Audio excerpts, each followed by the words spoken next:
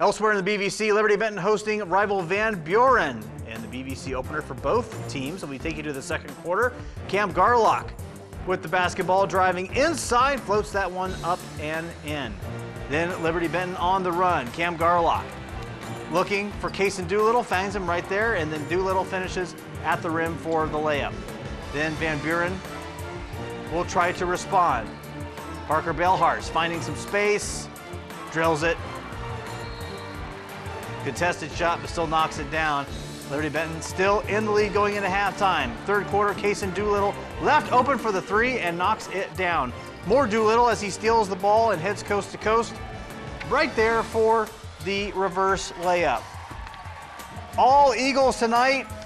Doolittle finding Lincoln Garlock for the open three. It's Liberty-Benton with the 56-41 win